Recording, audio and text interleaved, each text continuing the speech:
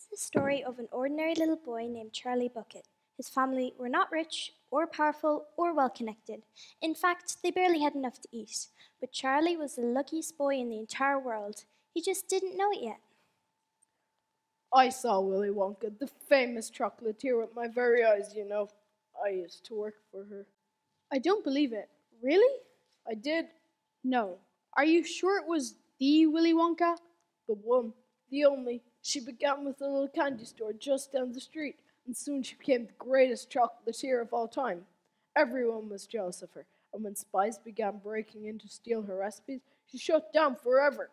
Grandpa, you're lying. It's open right now. I always see smoke coming from the chimneys. Ah, yeah, it did close for a while, but when it reopened, nobody got their jobs back. But then, who runs the machines? Nobody knows. It's a mystery.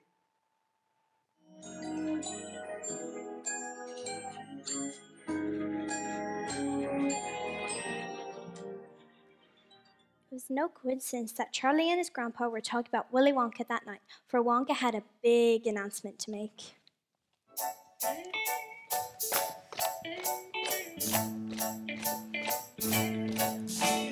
Who can take a sunrise, sprinkle it with dew, cover it in chocolate and a miracle or two? The Candyman. Oh, the Candyman can.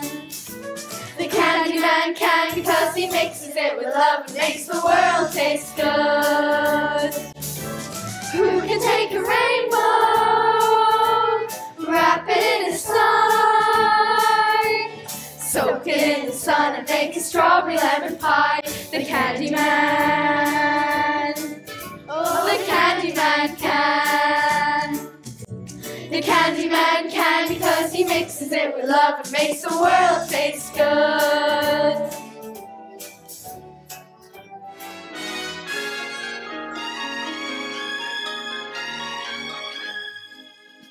Dear people of the world, I, Willy Wonka, have decided to invite 5 children into my factory this year. One of those children will receive a special prize better than anything you could ever imagine. 5 golden tickets were hidden under the ordinary wrappings of paper of 5 ordinary Wonka bars. These 5 candy bars were everywhere and anywhere, all over the world. One by one, the golden tickets revealed themselves. First, Augusta Gloop. I was eating a Wonka bar and I tasted something that was not fruit or caramel or chocolate or peanuts or nuts. And I looked and I found a golden ticket and I celebrated by eating more chocolate. The second, Violet Beauregard. I have lots of trophies. I'm a world champion of chewing gum and I'm a karate champion. I was always going to win the golden ticket because I'm a winner and that's what winners do. They win. Thirdly, Veruca Salt. I saw that Wonka guy give a speech about the tickets and I just had to have one. So I had my father put a team together to get me one. Then he got me another pony. Our 4th ticket was found by Millie TV. It was very easy. All I had to do was hack into manufacturing systems and get the dates and delivery routes. Not just anyone could have done it, but trust me, I've hacked into much harder systems. Once I figured it out, I bought 1 candy bar, and boom, golden ticket. I don't even like chocolate. With only 1 ticket left, the impossible was about to happen. It's a golden ticket. I found it, the last golden ticket. Greetings to you, the lucky finder of this golden ticket from Mr. Willy Wonka. I invite you to come to my factory for 1 whole day. I will conduct you around myself, showing you everything there is to see. And remember, one of you lucky 5 children will receive an extra special prize. A prize beyond your wildest imaginations. Now here are your instructions. On the 1st of February, meet at the factory gates at 10 a.m. I will be waiting. Until then, Willy Wonka.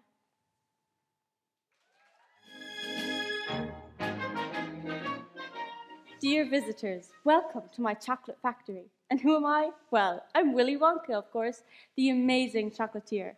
I am modest and clever and very smart. I have so much generosity, there's no way I could ever contain it. I'm the best person to have ever lived, and did I mention I'm an amazing chocolatier? It really is Willy Wonka. My daughter is a huge fan of your chocolate, Mr. Wonka. Miss Wonka, I don't know if you remember me, but I used to work here in the factory. Mrs. Wonka, don't you want us to introduce you to our children? This here is Veruca. She is oh so deserving of your prize. Parents, guardians, please relax. For this adventure isn't about you. It's about the kids. So zip it. Now, on with the tour. Loads to see in such little time.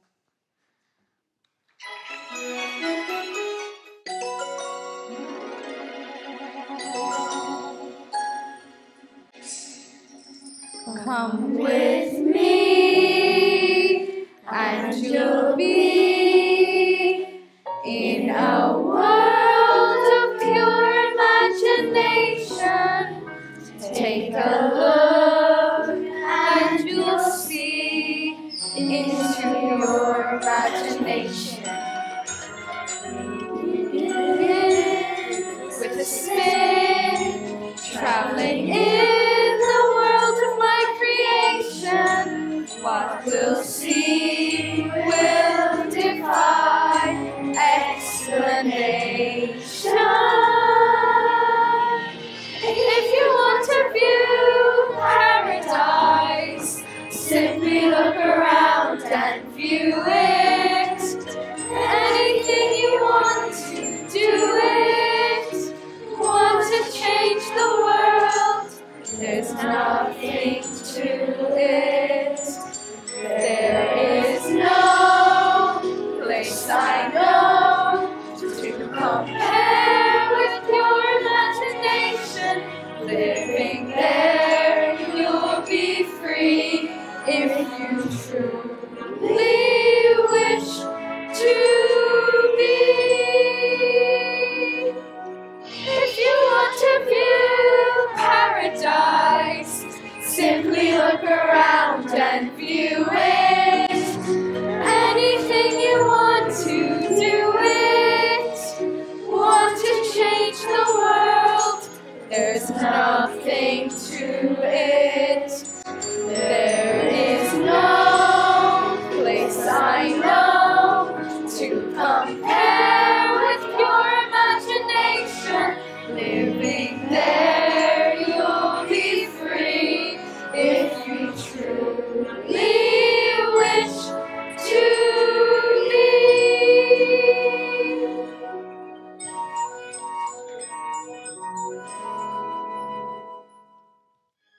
The first room they visited was the chocolate mixing room. An important room, after all, it was a chocolate factory. The waterfall mixed the chocolate, and no other factory in the world mixes chocolate like this. Wow, it's beautiful. Ew, what a disgusting, dirty river. It's industrial waste, that is. It's pollution. Ever heard of global warming? It's chocolate. A chocolate river. I hate chocolate, but that is the most fantastic thing I've ever seen. Daddy, I want a chocolate river. Get me one. Very well, I'll get you one for the day's out. This stuff is terrific. I need a bucket to drink it properly. Grandpa, look at Augusta. Augusta quietly sneaked down to the edge of the river. She was scooping the chocolate into her mouth as fast as she could. Don't worry, she can't drink it all. Oh, Augusta, don't do that. My chocolate must never be touched by human hands. Augusta, seriously, stop. Augusta, you're contaminating the whole river. Augusta! But Augusta was deaf to everything except the call of her enormous stomach. Suddenly, Augusta tips over the edge and splash! My daughter, where does that pipe go? That pipe just so happens to lead to the room where I make the most delicious strawberry-flavored chocolate-coated fudge. Then she will be made into strawberry-flavored chocolate-coated fudge. They'll be selling her by the pound all over the world. No, I wouldn't allow it. The taste would be horrible. Head that way and the Oompa Loompas will show you where to find her. Bye now. Now, on with the tour.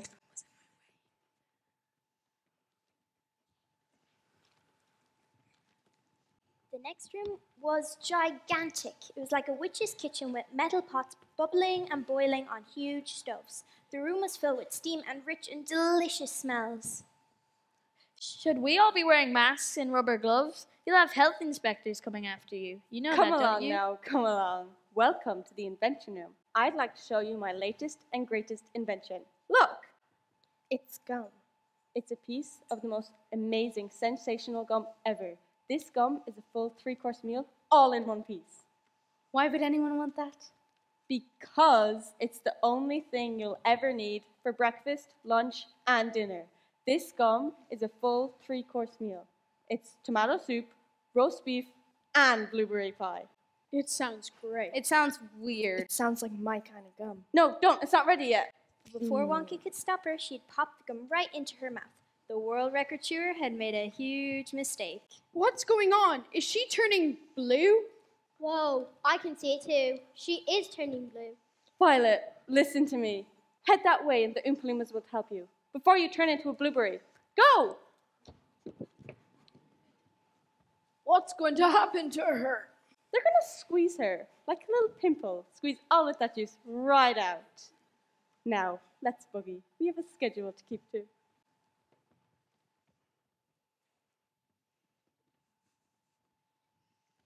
Mrs. Wonka, what is your special prize? The best kind of prize. A surprise. Will Violet always be a blueberry? Yeah, no, maybe. I don't know. Who cares? Gum's disgusting. Then why'd you make it? Question time's over. Hear that sound? That's the sound of the nut cracking room in operation. Now, we can't go in there today as the squirrels are having a day off. And the last thing I'd want to do is put any of you in danger. Squirrels? You use squirrels? Miss Wonka, why use squirrels and not use Oompa Loompas? Because only a squirrel can get the whole walnut out almost every single time. An old Wonka's secret. And they're the best thing at finding a bad nut. I want one of the squirrels. Very well. Mr. Wonka, how much do you want for one of your squirrels? Name your price. Oh, no, they're not for sale. She can't have one. If you won't let me have one, I'll get one myself. No, don't, little girl. The squirrels will. The moment Veruca entered the room, 100 squirrels stopped what they're doing and stared at her. She had made a mistake. What's going to happen to her? They're going to test to see if she's a bad nut. And by goodness, is she a bad nut? She's going to go where all the bad nuts go. The rubbish chute. I beg your pardon. Might I suggest following her down the chute? It's really the only way to save her. Bye now. This is turning out to be a delightful day. To the TV room we march. Welcome to the TV room. I'd like to show you my greatest invention, TV chocolate. Imagine, children, just reaching your hand into the TV screen and grabbing yourself a delicious Wonka bar. That is impossible. Look, Wonka, you don't know anything about science. And if you did, you'd realize that you had created a teleporting machine. That would be the greatest invention ever. All you care about is chocolate. Calm down, young lady. I'm sure Miss Wonka knows what she's talking about. No, she doesn't. She thinks she's a genius, but she's an idiot. You want teleportation? I'll give you teleportation. Stand in here, right in there. And on the count of 3, we're going to teleport you from over there to over there. Is this safe? I don't know, but we're about to find out. 3, 2, 1. It worked. No, it didn't. She shrunk to the size of an insect. We may have to take her to a special taffy pulling machine. It's okay, little girl. The squirrels will help you. What's going to happen to her and all the other kids? Miss Wonka, I'm the only one left. I promise you, Charlie, all the kids that came here today will be just the same as when they arrived. So don't worry about them. Miss Wonka, with Charlie being the only one left, does he get the surprise? Of course he does. Charlie, I would like to hand my entire factory over to you. I need a good person to take care of all the special recipes, and you're the one to do it. You passed the test. You won. So that's why you sent out the tickets. I hope you're both ready to move in here with me. Yippee! In the end, Charlie Bucket won a chocolate factory, and Willy Wonka got something even better. 2 new friends to share her chocolate factory with. And one thing was absolutely certain. Life had never been sweeter.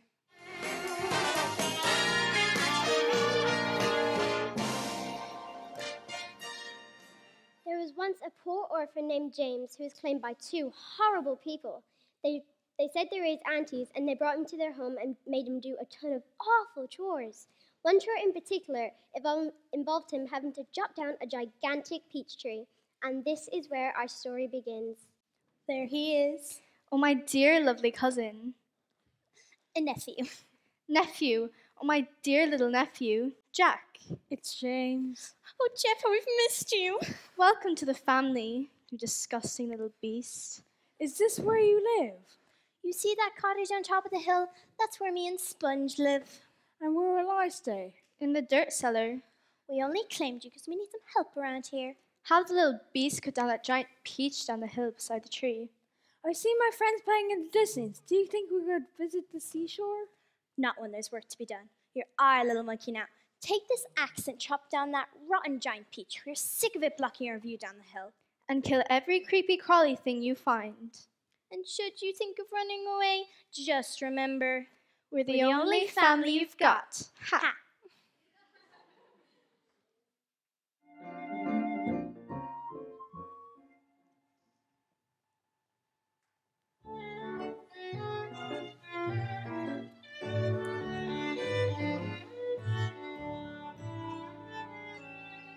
Take a little time, just look at where we are. We've come very, very far together. And if I might say so, and if I might say so too, we couldn't have got anywhere if it weren't for you, boy. Love is the sweetest thing. Love does exactly what it wants to do. Love is the way we feel for you. We're family. We're family. We're family. All of us and you.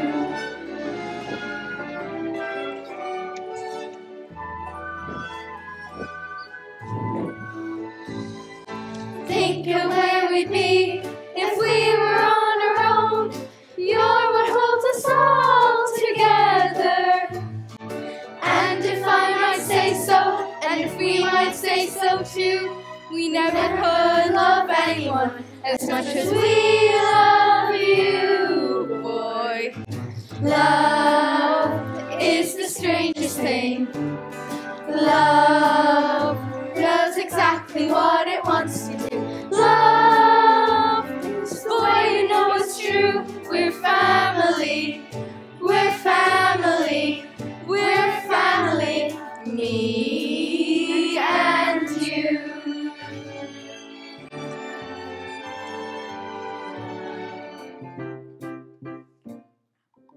What's this? A doorknob on a peach? Where could that lead? Oh dear, it's very sticky in my arm. And Sponge, and Spiker, help! Anyone, help! Hello? Hello? What? Oh, back. Look who we have here! My good boy, we've been waiting for you. The only thing I'm waiting for is dinner. I'm starving. Everyone's famished. We need food. But whatever are we to eat? You're not going to eat me? I'm afraid it's a bit of misunderstanding. We wouldn't dream of hurting you, boy. You're one of the crew. You mustn't be frightened, little boy. You're one of us now. Papa in the Dutchman's own order. How do you do? I'm Grasshopper.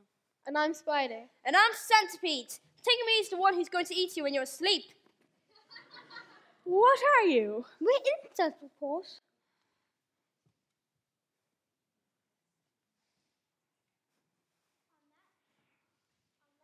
The entire peach started to shake and creak. Suddenly there was a huge noise and the stem of the peach snapped from the tree, causing everybody inside to fall. As soon as the peach hit the ground, it began to slowly roll down the steep hill. It got faster and faster and faster. It even crushed Auntie Spiker and Sponge along the way. Ew! It continued to roll and roll until it went splash. The peach had landed in the ocean. Unbelievable. Impossible! We're floating in the ocean. My freeway found ourselves in a rather awkward position. We'll drown. But we're not sinking at all. So, guys, where do you suppose we're heading? Definitely France. Then we should be across the channel and on dry land in no time at all. Drifting like this reminds me of my younger days. Though I carried the road. Nobody to answer to but my fiddle. We've got no food, no water. What are we going to do? Back at the aunt's house, trouble was brewing. That peach nearly killed me. The thing ran right over us. And then rolled far away. Spiker's the boy. What's to become of him? If he doesn't come back, we could be in a whole lot of trouble. This is bad, Spikers. It's worse than bad. We could go to jail. I can't go to jail. Quick, we gotta make a getaway before anyone traces that peach back to us. Too late, Spikers. Are those police sirens? And helicopters. Quick, we gotta pack up our junk and make a getaway. I'll crack open our piggy bank. Where are we going? We'll book a cruise to the Bahamas. Splendid idea, Spikes. We both could use a vacation.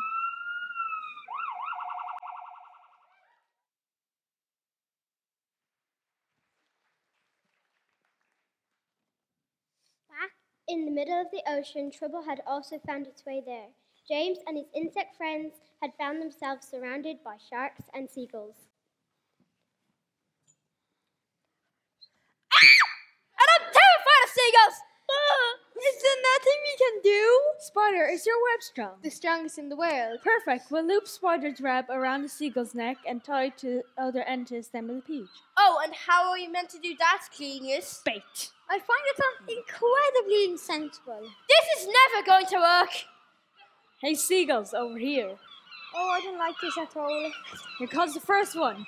Got him. Well done, James. Come and get it, you stupid seagulls. Please don't let them catch me. Got him. Here, take some of my web. Got him. Don't worry, grasshopper buddy, old pal. We'll never let them touch you. Got him. Hooray!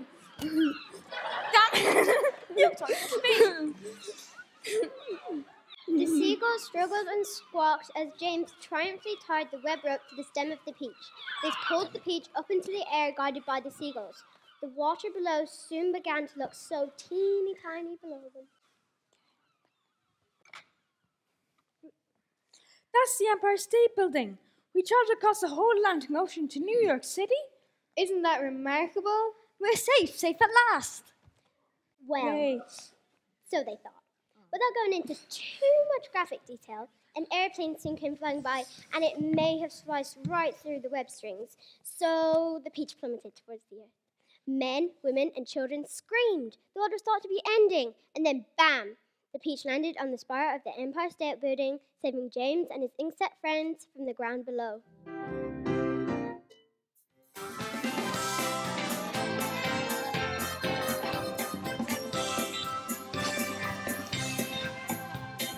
Once upon a time there was a vulture and a hawk living in a house upon a hill. And this little boy who lived with them, they worked him like a dog. With any luck they'd have him up there still. Along came a magic man with a magic bag full of nasty little green things in a funky old rag. He said, boy, you may not know it, but this is salvation, you see. Son, you're going down in history. Good news is blowing in your window. Good news is knocking on your door. Good news is coming round the corner. Good news is rolling round the floor. Where can all my troubles be? Must be good news chasing me. Good enough to set everybody free. Good news, good news, good news.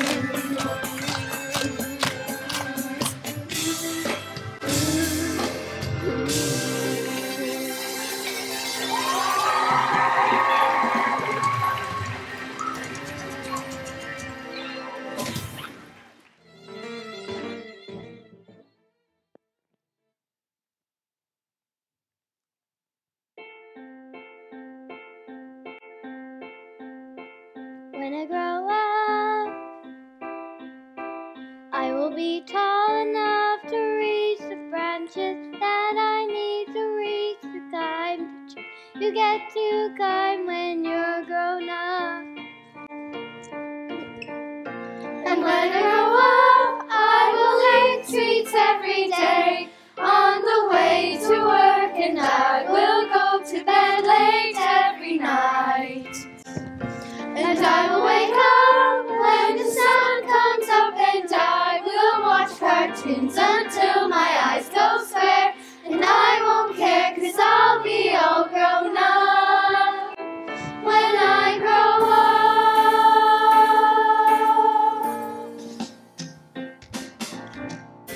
When I grow up, when I grow up, when I grow up, I will be strong enough to carry all the heavy things you have to haul around with you when you're a grown up. And when I grow up, I will have treats every day, and I'll play with things that moms pretend that moms don't think are fun. When I grow up.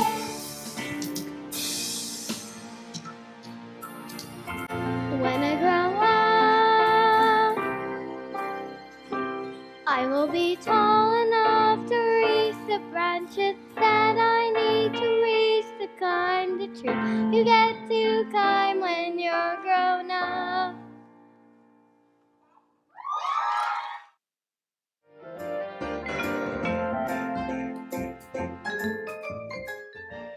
Matilda was one of the smartest kids in the world, but her parents were not very nice. Matilda read all the time, and she got bored of watching TV at home. She really wanted to go to school. This is Agatha Trunchbull, principal, Crunchham All Elementary School. I warn you, sir, I want a tight car because I run a tight ship. I think all children need to be punished when they are bold. If you want your daughter, Matilda, to get in shape, send her into me.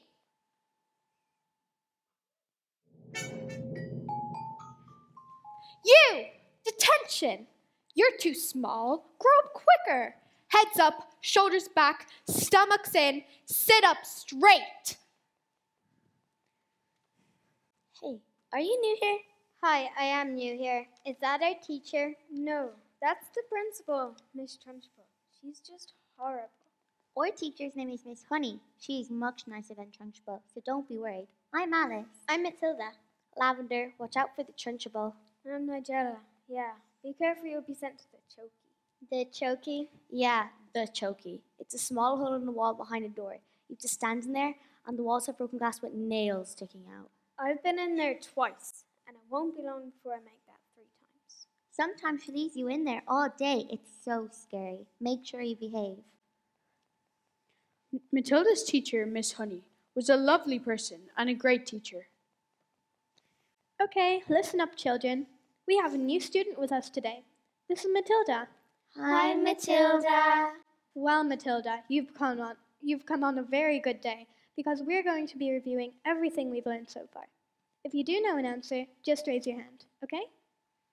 Now, we've been working on the 2 times tables. Let's do some together. 2 times 4 is Alice? 8. Well done, Alice. 2 times 6 is Nigella? 13. No. 12. 12. I got it. I said 12, Miss Honey. Excellent. You've been practicing. Pretty soon you'll all be able to do in 13 times 379. 4,927. Wow, Matilda, when did you learn how to multiply big numbers? I read this book after on mathematics in the library.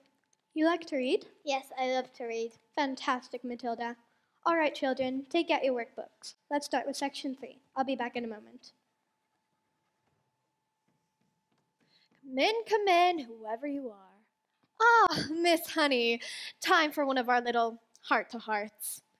Actually, it's about the new girl in my class, Miss Trunchbull. Matilda. She is a very bright child. A bright child? Yes, she can multiply large sums in her head. So can a calculator. Well, I think she might be happier in an older and more advanced class. Ah, I knew it. You can't handle the little viper, so you're trying to get rid of her. Typical. How cowardly. You know what? I think I will take her. Oh, of course not. Maybe I will keep her in my class then, after all. With Trunchbull terrorizing her school, it was a rare and happy moment when Matilda could just play with her friends.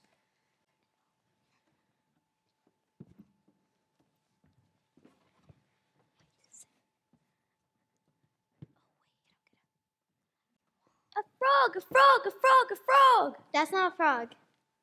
What is it? It's a newt. Where is Miss Honey? Miss Trunchbull teaches our class today. Oh no, hurry, give me the newt. Quick, put away everything colorful. Matilda had a clever idea. She quietly placed the newt in a glass of water. Shh, don't tell Trunchbull.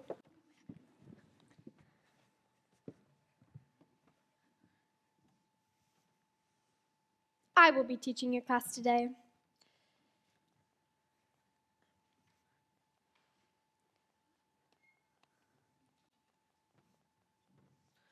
It's a snake! It's a snake! It's a snake! One of you tried to poison me.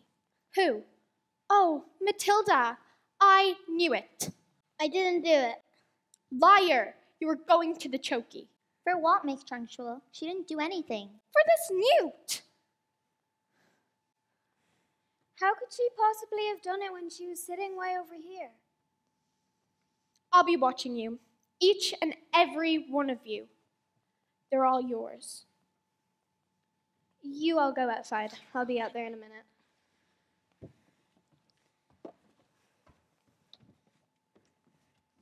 Miss Honey, I made the glass tip over. Oh, Matilda, don't let Miss Honey make you feel that way. Nobody did it. It was an accident. I did it with my eyes. I just stare very hard and my eyes feel powerful. I feel like I can move almost anything in the world. You do believe me, don't you? I believe that you should believe in whatever power you think you have inside of you. No kid likes being yelled at, but it was Trunchbull's ranting and raving that gave Matilda the key to her power.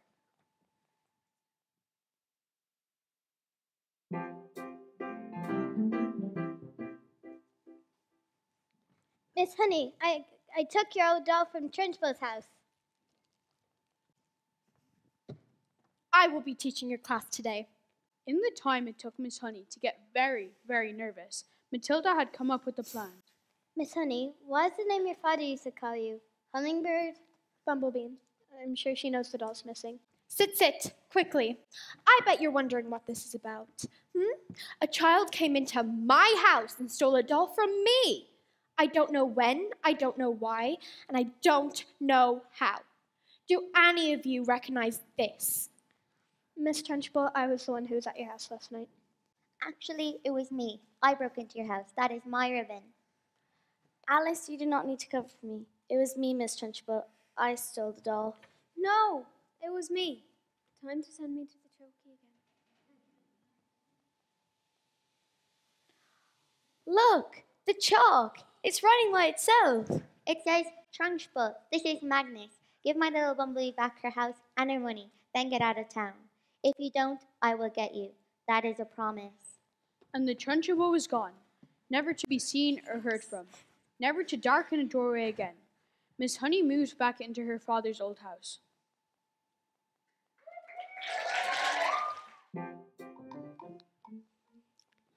Matilda, your parents just called. You need to get home, and they said you're moving away. I don't want to move. I love it here. I love the school. This isn't fair. Miss Honey, adopt me. Matilda, that is a really big decision. 1 second. I got the adoption papers from the library if you want to sign them. Matilda and Miss Honey went to get the paper signed by Matilda's parents. Miss Honey was made principal of Cruncham Hall, and every kid was happy. But the happiest part of the story was that Matilda and Miss Honey have gotten what they've always wanted, a loving family.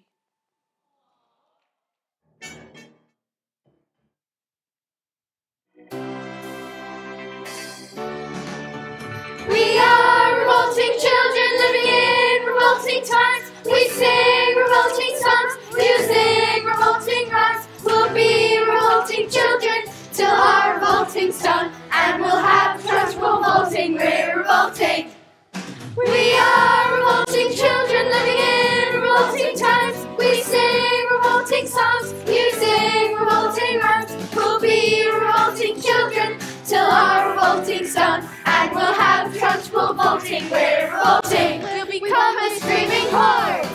Take out your hockey stick and use it as a sword. Never again will we be ignored. We'll find out where the talk is stored and throw rude pictures on the board. It's not insulting, we're revolting.